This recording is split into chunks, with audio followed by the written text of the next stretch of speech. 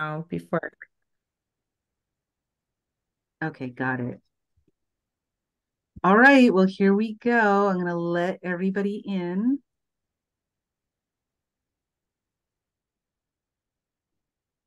Hello. Hi, everybody. Hi. Welcome to the Student Open Mic Night here at 24 Pearl Street, which is a community event for all of you, featuring all of you, our wonderful students here at 24 Pearl Street. My name is Jennifer Jean. I am the program director of 24 Pearl Street. And I'm super excited to have this event. I always love these community events because I get to hear from the students that I only hear from digitally. This way I can hear your voices and your work. So yeah, welcome. And yeah, turn on your videos, show us your lovely faces or not. You don't have to if you don't want to. That's okay too. Um, so I'm going to, in a moment, introduce our lovely host for the evening. But beforehand, I just want to say um, the way things are going to run is that we have a sign up list that went out earlier. You're all in a sort of random order, and Melissa will handle that portion of it. If you have any tech questions, though, or any questions about 24 Pearl Street or the summer program that's coming up, you can reach out to me through the chat and I'll answer through the chat or through email, whichever. You can also email me during this event. I'll be paying attention to my email, especially if you get knocked off and you're trying to get back on. I'll help you deal with that. So definitely reach out to me about all those things. I also want to note to everyone that this event is being recorded and will be posted on the Fine Arts Work Center YouTube channel very soon for your viewing pleasure, for your sharing pleasure. We really hope that you share this and that you're proud of all the wonderful work that you do. So now join me in welcoming Melissa Studdard. I'm going to say a little bit about her. She's a cool person. I want to say that right off the bat. Also, she is the author of the poetry collections Dear Selection Committee and I Ate the Cosmos for Breakfast, as well as the chapbook Like a Bird with a Thousand Wings. Her work has been featured by PBS, NPR, New York Times, The Guardian, and the Academy of American Poets in their Poem a Day series. As well, her work has appeared in Poetry Magazine, Kenyon Review, and New England Review. Her awards include the Lucille Medwick Memorial Award from the Poetry Society of America, the Penn Review Poetry Prize, the Tom Howard Prize from Winning Writers, the Real Poetry International Film Festival Audience Choice Award, and so much more. And as I said before, she's a cool person. So that's something that you all should remember. Join me in welcoming Melissa Studdard. Thank you, Jennifer. I'm glad you got the most important point to mention that I'm a cool person because that's not in my written bio. So thank you. I just wanted to start by saying how absolutely thrilled I am to be hosting you all tonight. My time as teaching in the Fine Arts Work Center has just been absolutely glorious for me. I've loved my students and I've been so incredibly impressed with everyone's work. And I'm just really excited to hear it tonight on this platform of sharing. And I think it's also wonderful to be able to hear what people in other workshops are doing and sort of cross-pollinate ideas and inspiration. So thank you, Stephanie and Jennifer, for having me do this. I'm super excited. So I did want to say we don't have an overabundance of readers tonight, so we can have students possibly go twice if there's time at the end. So in the beginning, you'll read one poem or one page of prose. And then once we get through the list, possibly we'll be able to go back and start over again.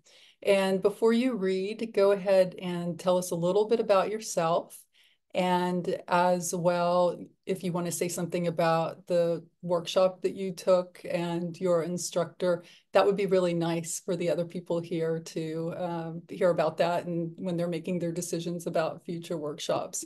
As well, please, please, please, I know some of the students who have taken these workshops have gone on to win awards with their poems and publish poems that were written in workshop, publish books. So brag on yourself. Take a minute to tell us about that before you read your poem. So I am going to call on people one by one in the list that I have in the order. And our first reader is Cynthia Randolph. So Cynthia. Okay, I'm Cynthia Randolph. I'm in San Francisco, and I've taken a number of workshops through Pearl Street, and I love them. They've all been online, but then I did a group residency in the off season last year at the Fine Art Work Center, which was amazing, with writers that I had met online and workshops, primarily Sabrina Ora Marks. So the poem I'm going to read is an ekphrastic poem that's responding to a painting by Magritte called Mysteries on the Horizon. It's called Every Day I Miss the Sunset, So I Turn Away from the Sky. Every day I miss the sunset, so I turn away from the sky. It is dusk, it is dawn, it is dusk. I turn my back on the world for a little while. I want to stay here, I cannot stay here. I keep my coat on. The night is tired of being beautiful. The moon hangs above my head like a hook as I try to walk away from where you are. I receive messages but do not respond. I dress in black to disappear into the night, but the night sky is blue. The sky is not blue, says the scientist, who then says many words like light and color and scatter. Blue words hang in my mouth. I want to stay here. I cannot stay here. I keep my coat on. The stars turn their back on the world for a little while. Wow, that was beautiful, just absolutely gorgeous. And you really had me at the title. I was just like, wow. But I love the imagery and the color and the tension and contradictions between what you can have and what you want. Just beautiful. Thank you. So our next reader is Carol Dispo Fawcett. And Carol, I should know this, but did I say your middle name correctly? Oh, Yeah. yay. You're one of 10 people in the whole world who've ever done that. First I'm cool and now this.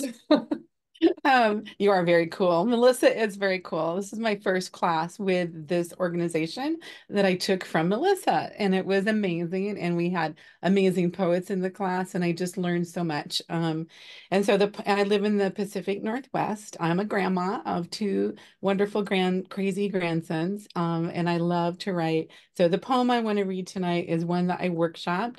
It's after Melissa Studdard, because it was inspired by one of her poems in her recent book. The title is the same as the first line, or is the first line, and it's called Fine as Sandpaper on My Vagina. This is what I want to say when the man with the ruddy nose asks me how I am on the anniversary of your death. The rebel in you would have hooted at that response. But being a good little Norwegian girl who was raised to never say what she thinks, I just smile and think how fine I really am. I am shove this where the sun don't shine fine. I'm dying inside fine. Yellow canary choking on a vine fine. I'm husband and mother died a week apart fine. I'm fuck you February fine. Fuck you cancer fine. Fuck you Alzheimer's fine. I'm why did you leave me here, sitting in my grief fine. Between the anniversaries of fucked and fine, I discover other kinds of fine. I learn open my body to the light like a cormorant fine. Hummingbird buzzing like a bumblebee fine. I learn oldest grandson Buzz Lightyearing me with the saber fine. And youngest grandson throwing his arms around my neck fine. I learn walking beside my grief fine. And most importantly, I learn it's not a race to the end of the line fine. Thank you. Wow. You also have me at the title. Amazing. I love the sass and attitude in that. And it's just so vibrant in the way you've managed to combine the serious with the humorous. Just really masterful. Thank you for sharing that. So our next reader is Marianne McDonough. If I mispronounce anyone's name, please feel free to just throw virtual tomatoes at me and then correct me. You were so close. It's McDonough, but it was good enough. So thanks for that.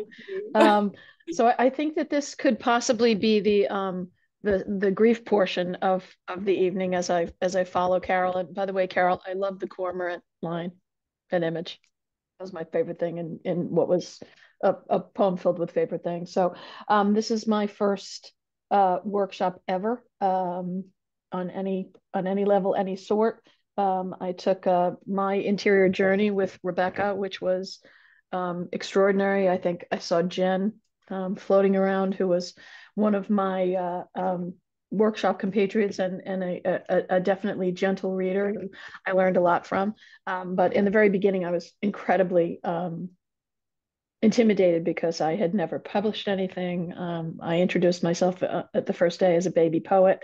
But the process was really extraordinary. I lost my husband a year ago next week and have been working through, and processing a ton of different feelings. And so in this workshop, actually created what I'm calling a 6-poem movement that is designed to sort of track the seasons of my grief, which are reflected in the seasons around me. So the broader piece is called The Frozen Edge of Spring. And this is an excerpt about 6 months into my grief journey, and it's called The Calendar Slips.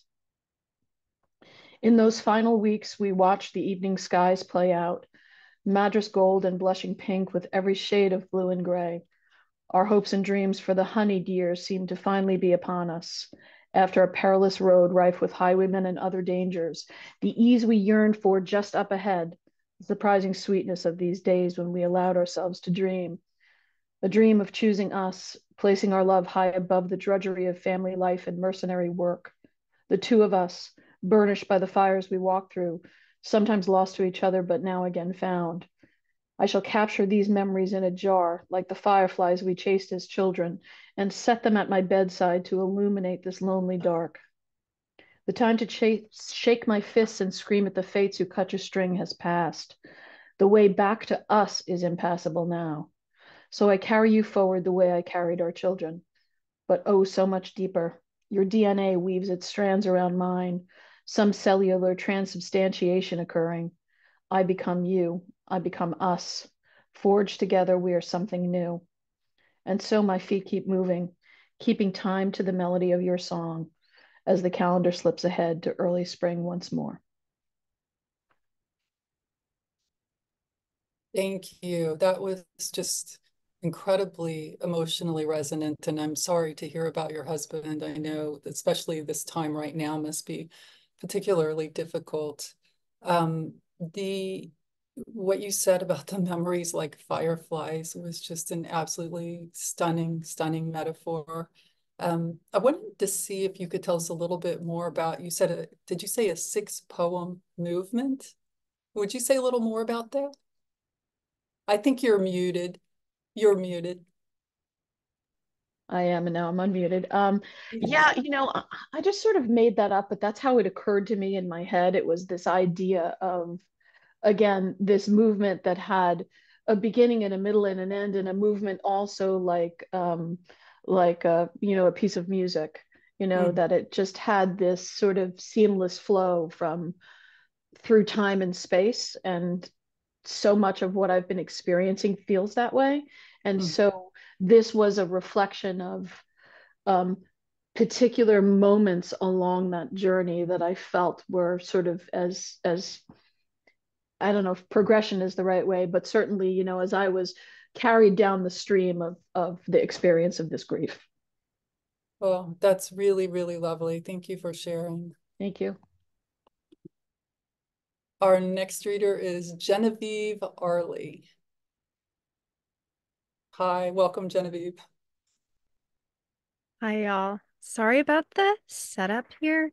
There is major demolition going on outside, so I fled to the closet for the sound booth effect, but I didn't actually have time to hang up a shroud.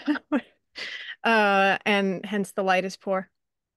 Um, Thanks, Marianne, for reading that. I'd read it in draft form and commented and And saw its whole it's great to development. see your face, and thank you for all of your commentary. Sorry, Melissa, don't mean to co-op, but you know, ours was a totally asynchronous virtual experience, so it's exciting to sort of see each other and hear each other's voices.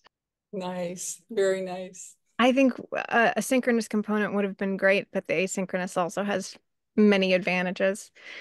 Um, so I guess I was going to read, let's see, what were we supposed to say? We were supposed to acknowledge our workshop leader, Rebecca, who is an incredible reader of text, uh, can find connections like these tiny thread hair filament size connections and bring everything together. I cannot recommend her readership enough. It was pretty extraordinary to witness and so gentle. And I was all over the place in that workshop, but I did write this one poem that I'll share. If there's any emotion I understand, it's grief. And this is a kind of grief, but not quite the same. I'm coming to you from Los Angeles. This is my parents' walk-in closet. And I live here with them right now while I'm on medical leave. Okay. So this is called Flat Earth Theory. Day visions aside, what do I dream of? Nights. You, in checkered fields I used to run, among hills you never saw. You, at watercolors in the parlor of a house I'll never go back to. Us, beneath an arcade that doesn't exist in some European city shining with glass. You're making a scene, my walking away into a neon cubist future without you. You're seeking everywhere but where I am. My believing you'd never give up, but the trail going cold, the line going dead, and I wake up sweating through cotton in winter as once you caressed me insensate, adoring my sleep against dawn rooftops we never saw again because you're right. We should have eloped, handcuffed ourselves to that bed on the balcony where we wanted for nothing because in every other dream of us, I keep trying to leave. Thank you. And thank you also for the way you read that. The poem itself felt so intimate, but your reading also just, I felt like you were just speaking directly to me, which is so wonderful. But I saw somebody put in the chat neo-cubist future, which was a line I loved as well. And I want to encourage you all to keep writing comments in the chat like that. It's really nice to for people to see what lines are resonating with you. So, our next reader is Moira Walsh. Is she here? She's not, okay. I was thinking maybe I just wasn't seeing her. Elizabeth Thoreau? Also not, okay. Stephanie Height? Hi, everyone. I'm Stephanie. Yeah, thank you so much. It's really a delight to be part of this just web as we weave all these different poems together this evening. So lovely to be in company.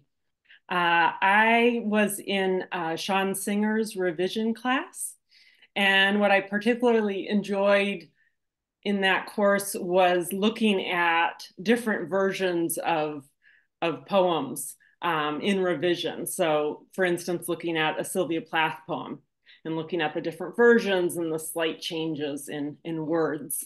So I am going to read a piece that I brought in and got feedback on in the course. Let's see, and I'm actually going to put in the chat, just coming from disability culture, people experience poems in different ways. So, you know, there's listening, but also for some people, visual might be supportive. So I just dropped in a link that will take you to the visual version of this piece, an access copy. And so the piece I'm reading, Pivot for Dawn, was partly inspired by I recently started taking cello lessons again after a long hiatus, and with an older cello that needed some work. So that put me in contact with both luthiers and the need for a new sound post. So in the thread about grief, this poem is actually relating to ecological grief. Pivot for Dawn. Earth requires a new sound post. Old one knocked loose. Regular gravity tilts a whirl exacerbated by climate catastrophe. Luthiers work long hours to fashion this pivot. Longer to get it just right. Breath, a measure of ocean wave, width of tree ring, delicate horsehair of a bow. They tie their black smocks, attend the ground's changing pulses, skilled in the overture of making things sing. Shrug off humankind's expectations. No fix for this green-blue marble. They work with the instrument underneath them, its flukes and fissures, extracted outsourced materials, hauntings of extinct flora and fauna. Position the post through vents in the crust where earth gasps. Align it so all the living things, and even the recently dead, exhale in tandem. Damaged layers vibrate into creation.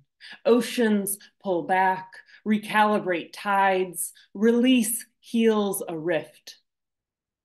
Luthiers tuck away tools, fold aprons. From the core, a note bellows imperfectly out. Matter attempts a hum. Thank you. Thanks so much. That line about exhaling in tandem was really resonant. It felt almost like you were ubiquitous in that poem. You could just see the whole world, a really beautiful view of it. Thank you for that. And our next reader is Donna. How do I say your last name, Donna? Oh, I think you're still muted.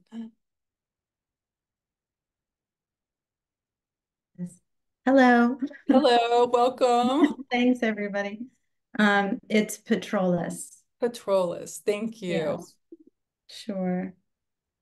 I took Craig Teicher's, is it Teicher or Teicher? His class, it was Poem as a Diary. And it was a week-long course. And it was after a long hiatus. I'd been writing, but I hadn't done a workshop in many years. So this poem, let me put my glasses back on, is Thursday. So not very exciting title. Okay. Thursday.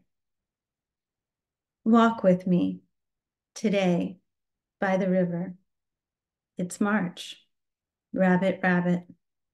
It's cold like a slap, and the wind doesn't kiss, but stings. departs for some place unknown. One ticket, please. Going, going, gone. Barely holding the door for spring. She in the wings, arms heavy with an arsenal of buds, green warmth, chirping, wide open, hungry again. It's something to feel, at least. Gratitude for the patterns in the currents, crashing, blending, carried, like us, across an expanse too rich to cover alone. I wiped the chocolate ice cream from the corner of your mouth. You didn't know it was there. I heard your voice before I knew you. The sound wave pulled me in, like quicksand, jungle danger, all of that. Thank you. You're I welcome. actually quite like Thursday as a title. You do?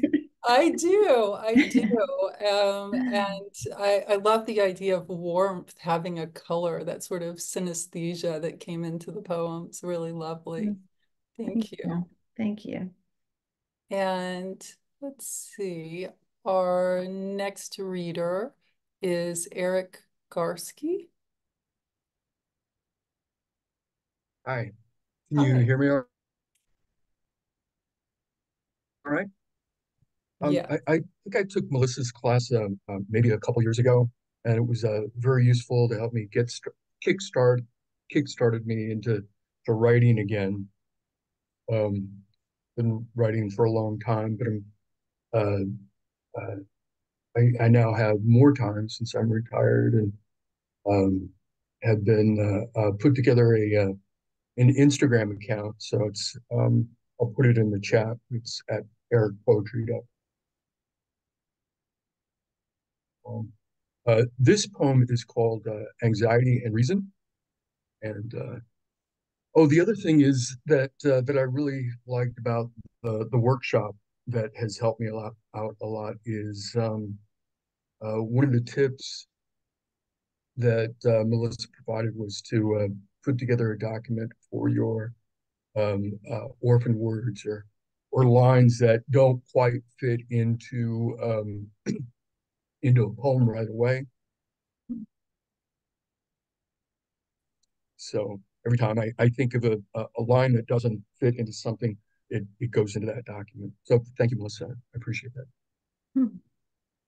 So this is called Anxiety and Reason. Anxiety has been sober for the better part of 2 weeks with the help of reason. This is going quite well until anxiety invites reason out for a drink. Anxiety asks reason to drink from his pint.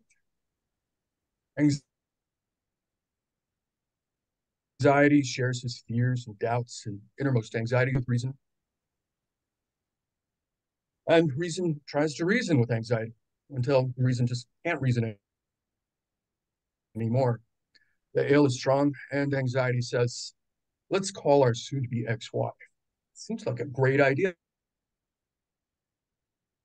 You can reason with her. And reason, in a lapse of good judgment, agrees. Anxiety picks up the phone, and it rings and rings and rings. She doesn't answer. She knows anxiety's on the phone. She'll only text back. She thinks he should. She thinks that he should have listened to the voice of reason. Thank you. Thank you. That was delightful. I like the idea of anxiety and reason having a drink together and one of them only texting back the phone calls. We all know what that means. Well, Yeah. not always, but it's very fun. Yeah, somebody put that they love the Thanks. personification of emotions. Yes, totally. That was Yeah. Stephanie. Thank you, Stephanie. So we have time for another round, and I know that some guests have asked to read as well. So we'll do one more round of people who have taken workshops recently. And then if there's time after that, we'll have some guest readers as well. So Cynthia, would you like to read again? she there? Yes. This is great because one poem was hard to choose. So, Oh, I'm glad you get another one. And I should say that my book in the Museum of Hunting and Nature came out last year. So Fantastic. Feel free to put that in the chat later too. Okay, I will. And this one, Congratulations. thank you. This one's called Sky Burial. So close to sleep, I might be still dreaming. In a soft blur of thoughts, I think of the skate park from above, smears of color where the children were, etched into the air. The sky up here where I sit in my dream site fills me with the sensation of the color blue. As a child, my favorite book was The Rainbow Goblins. Blue was an angry goblin. He sucked all of the color out of the sky. A colorless sky remained. When my mother died, she did not have much. 3 heavy white banker's boxes arrived on my doorstep. I wanted to roll out a field of sunprint paper, and on it place each object, each thrift store trinket, what remained. I wanted to watch the sun burn in a memory of them, bury them in light. Wow, buried in light. I can see so much resonance between this and the other poem that you read with all the color and the attention to art. Look forward to picking up your book. Thank you. Yeah. So our next reader is Carol Desfo-Fawcett. I would love to read again. And this is a spatial poem. I just put it in the chat as well, if anyone wants to look at it. And then let me find it here on my computer. Hold on. Okay, this is a poem I wrote in Melissa's class recently. And it's about one of my favorite places on earth is where my family and my 2 grandsons go a couple times in the summer and fall for camping, and there's hot springs. It's up in the Olympic Mountains. Dear visitor at Soldeck, walk along the river's edge, pick a flat rock, rub its sun-warmed smoothness between thumb and forefinger. Cock your wrist just so.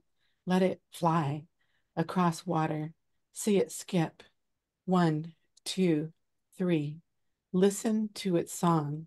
A raven's caw, drumbeats calling, Quillette ancestors dancing, singing, click of tongues, honoring spirit quest, potlatches, the dead, swaying in red cedar canoes, high in trees, silver waters of salmon flowing, watch the rock sink, feel the music climb inside you, a new song rising.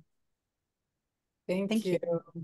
I'm so glad you chose that one because the 2 poems that you read really show your range so well, and even the range of the different kinds of tones that you can accomplish in a poem. It's very, very interesting. And people are commenting in the chat on the shape. It's the poem, if I remember correctly, skips across the page as well as the stones. So really lovely. Marianne, would you like to read again? I would. So Wonderful. I have another piece from that 6th poem movement that's actually earlier in the sequence. So I'm sitting here thinking, well, if I knew I was going to do 2, I wanted to do 2 different. But this one is called An Irish Prayer for Autumn. In fall, the rose rose. Take 2. In fall, the road rose up to meet me. It met me not where I was going, or where it seemed I should be met. It rose to meet me where I am. You gone, but everywhere and always. Me struggling to send out shoots. Ever in search of the greening, that moment of rebirth, restart. But that's not this season. More the turning of earth rather than the fresh sowing. But the road rose up to meet me here, where I am in this moment. I will stay and dig in the taproot. Thank you. Didn't know how hard the whole road and rose thing was going to be to read out loud. So you created appreciate your indulgence. Yeah, you created a tongue twister for yourself. I did. I'm really happy to hear another part of that poem, and I still keep thinking about the poem in 6 movements. It's I just love the idea of that, and I like to see a little bit more of its unfolding and hear a little more of it. So thank you. Thank you. So Genevieve, would you like to read again? Great. Sure, I'll read. I've been searching for how to blur my background, but I can't find it, so you still get the blankets. Um, We love the and blankets. yeah, very cozy. Um, I want to just out of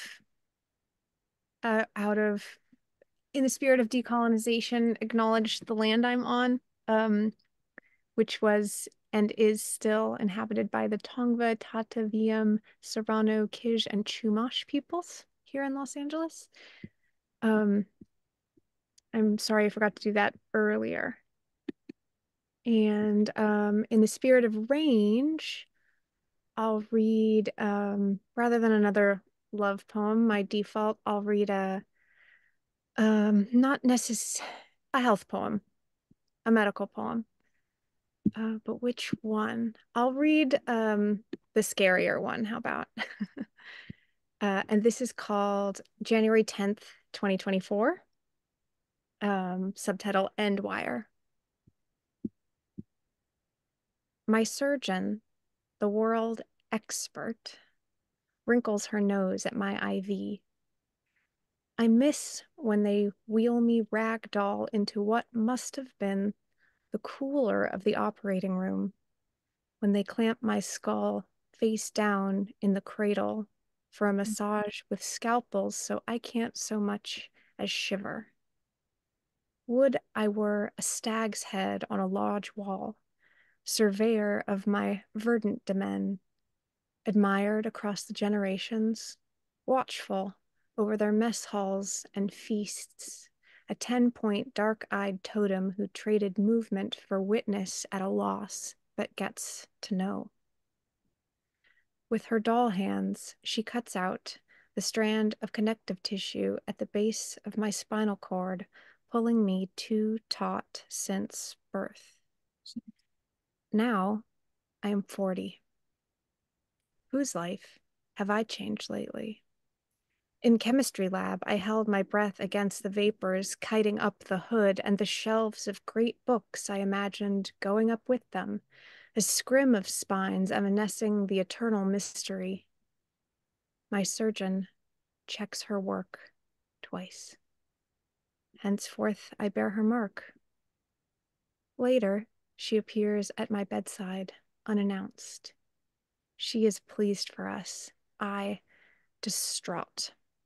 They put me out so early. I wanted to see you in the operating room. I wanted to say, Danke schön. And she blushes like a girl I've handed a rose. Then she's gone. Her part done. My part ongoing. I've had a brush with greatness, I tell you, weeping. No, you say, you've had a brush with death.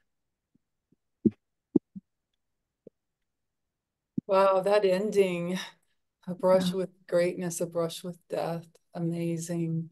Very, very amazing. And I was really also so taken with the way you portrayed the surgeon with doll's hands and girlishness. And that was just really, really interesting. Thank you. Somebody wrote in the chat also that you being in your closet surrounded by the blankets is very intimate, which I also found interesting because we were commenting earlier about how your reading style is intimate and your poems are intimate. So thank you for bringing your intimacy. Come into my world. Right, right, exactly. Thank you. So Moira, oh, did we determine? No, Moira is still not here. Okay. I thought I'd give it another try. Why not?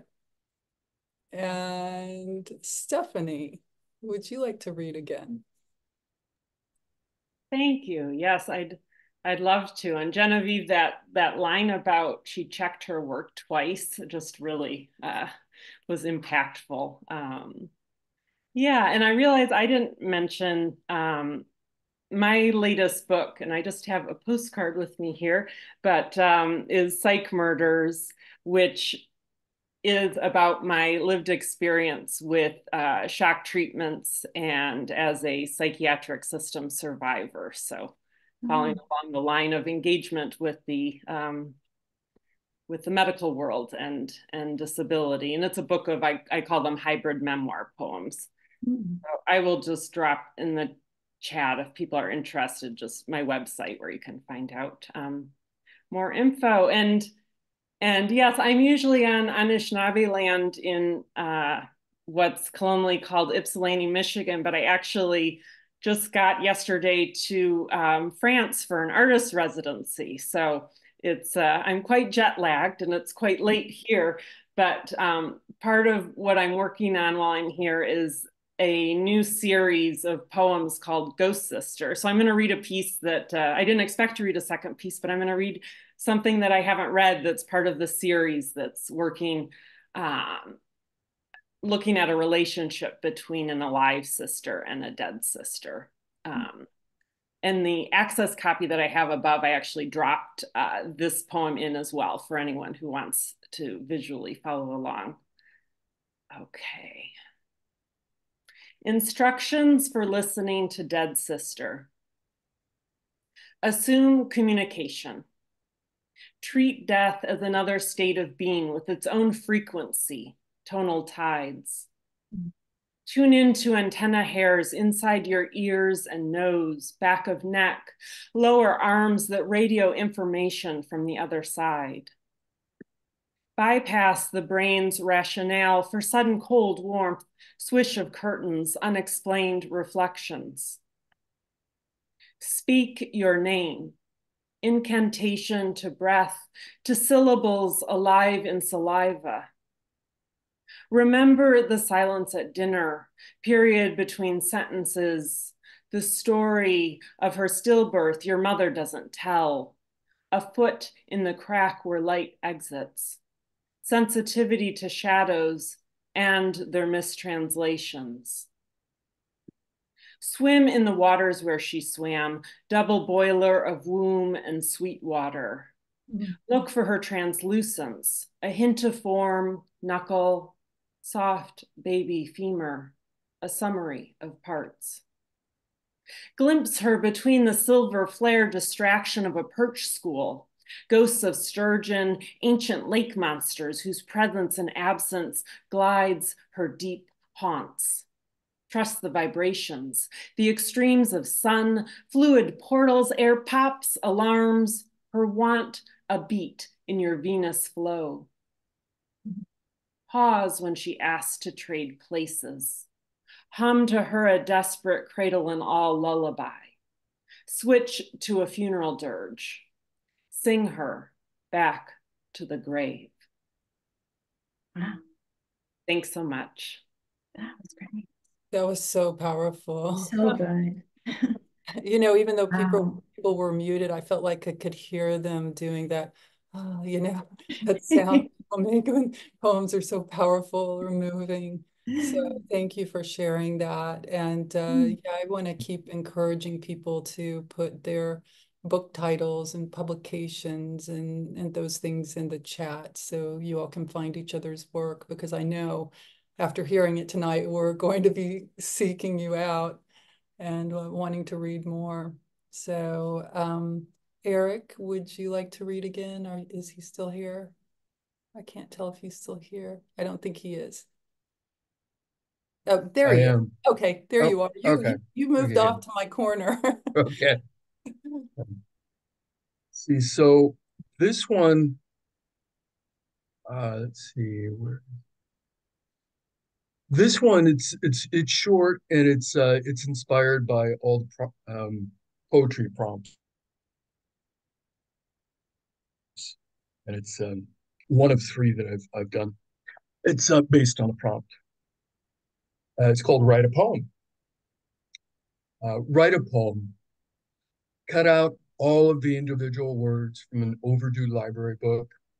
Add half a cup of cream. Hooray. Add grief, passion, enlightenment to taste. Let marinade during your childhood. Sear in a cast iron pan during a painful flashback. Serve immediately. Thank you. Thank you.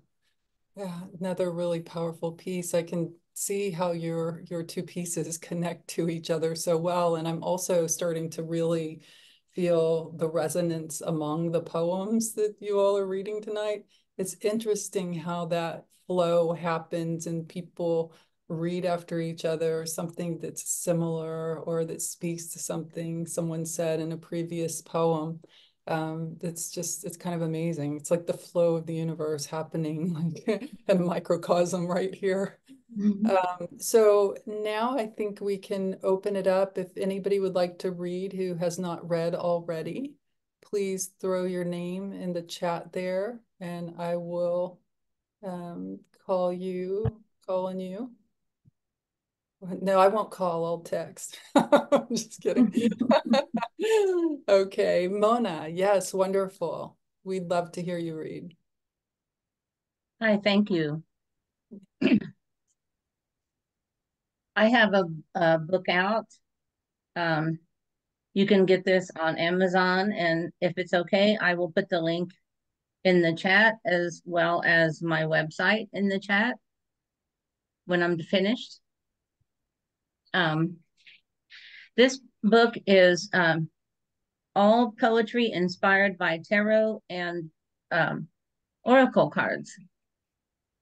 I just randomly opened it to a page, and I write sometimes using different forms, and this form is called a viator form. It has a line that repeats in every stanza, and it goes down a line in every stanza. So it's called Left Hand of Fortune. Nomad ancestors danced my life. Their flames spit yellow and orange. Skirts swayed with sounds of violins, hand carved in rosewood, rich with soul. Tambourine sang along in time. Itchy left hand, money to come. Move on to ships, speed silently. Nomad ancestors danced my life. Silver giants crossed darkened space, collecting precious passengers. Horses extinct for centuries, protection from becoming food. Rhinos with their horns of silver, hippos torn from watery homes. Nomad ancestors danced my life. New generations wandering, other worlds, their nomads long dead. Scratching our palms, we hear their call. Hippos' broad noses smell water, laced greens and mud, cross galaxies.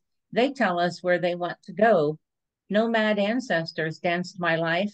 Saving them is our life's journey. Our nomad hippos quell the itch. Left hand of fortune leads us on.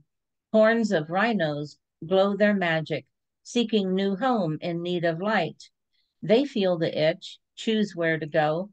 Nomad ancestors danced my life. In rear view, planet is aglow. Gentle horses extend their wings, listen closely for calls of help. They fly one by one through bay doors. Rescue horses to worlds unknown. Alone on ships, we scratch our palms. Nomad ancestors danced my life. Thank you. Thank you. I really love how you captured both sort of the idea of the card as a flat image that we're looking at, but also all the movement in world and everything that goes around it and that is part of it and that it predicts. And yeah, somebody said the menagerie effect. Yes, totally. Genevieve said that. So is there anyone else here who would like to jump in and read? If not, we'll start wrapping things up. No other, don't be shy. If you have something you want to share, we want to hear it. Okay, so Okay, okay. So we've got another link to a book. Wonderful. So yeah, I just wanted to say again, thank you all for being here. It was really such a pleasure and an honor to hear your words and to facilitate the sharing tonight. And I really hope to see all of you in future workshops. And I'm sure you all hope to see each other in future workshops. And I want to thank Jennifer and Stephanie once again, and I will turn it over to Jennifer to say some words about upcoming events and other Fine Arts Work Center goings on. Thank you so much, Melissa. We hope to have Melissa back. That's one announcement that I definitely want to make. We want to have her back. So if you haven't taken her class, keep an eye out on upcoming catalogs. We hope to see her in those catalogs. So yeah, I want to say a little something before you all take off about some upcoming offerings. You might have seen our newsletters. We have new programming this spring called Books That Matter. And what it is for book lovers like yourself. There'll be some poetry books discussed, nonfiction books, fiction books. They're presentations, about an hour long presentation by 4 different beloved FAWC faculty. We have Alexander Chi, Victoria Riddell, Nick Flynn, and Eileen Miles. And they're going to talk about the books that they love the most in the world, which is always great when someone's talking about something that's coming directly from the heart. You know that they're going to get into all the little nooks and crannies of a book, things that you would have never suspected. So take a look at that. That's information about that will appear in upcoming newsletters, and you'll be able to sign up for those presentations. And then soon after that, we'll have our 24 Pearl Street summer program. And about mid-May is when we're hoping to launch our catalog for that. I don't actually have, usually what I like to do in these readings is give you some teasers, but I don't actually have teasers for that for the summer. So I'm sorry about that, but I just have it for the spring offering, and I hope you can all check that out. If you have any questions whatsoever, feel free to email me, jjean@fawc.org, and I can answer all your 24 Pearl Street and FAWC questions. If you have suggestions for faculty or anything at all, definitely reach out to me for those things too. So other than that, I think we're all done, and we're going to wrap up. Look for the email that has this video, and feel free to share it with your networks, because all the poems were amazing. You should definitely be proud of what you've written, especially if you all just kind of wrote that stuff. That's really amazing. That just happened recently. That's blowing my mind, because that often happens for readers. So yeah, otherwise, thank you. Take care and have a great night, everyone. Bye. Thank you, everybody. Good night. Right. Thank you for letting me read. No problem. Thank Thank you, you. Melissa. Oh, thank you. Thanks, Bye. Melissa. Bye. Bye.